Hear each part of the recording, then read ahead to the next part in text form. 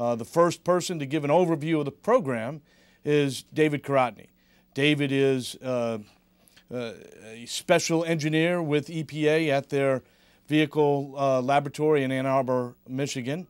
He's been one of the ones that's been tasked with the responsibility of defining this program, building this program. He is known in Ann Arbor as the RIN Master. And so without further complicating my relationship with David, I'll turn it over to him. Dave?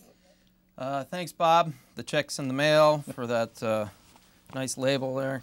So yes, indeed I am going to be going over the RFS program requirements in general.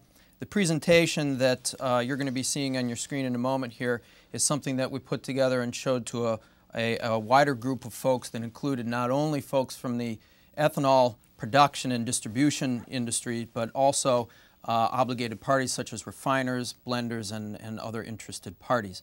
So as I go through this presentation, I'm going to be trying to focus most of my attention on those parts that have to do with the ethanol industry, and I'll be skipping over more quickly aspects of the program that deal with obligated parties such as refiners.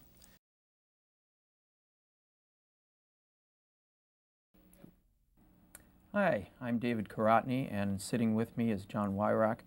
We gave a couple of the presentations a few moments ago. What we're going to do now is take some questions from folks who are watching this through our streaming on the internet. And let me read off the first question that we have. Is an ethanol plant that splash blends into gasoline an obligated party? Obligated parties are parties that produce gasoline. So in general, that would be a refiner. It could be a blender if they're blending something like butane or MTBE into gasoline, and they would only be responsible, have an obligation for that portion of the volume of gasoline that they're producing. So by and large, an ethanol plant, if they're not making gasoline, they would not be an obligated party. They would not have an RVO, a renewable volume obligation, and they are not subject to the 4.02 standard that the refiners and other gasoline producers are subject to. Okay, here's a question for John.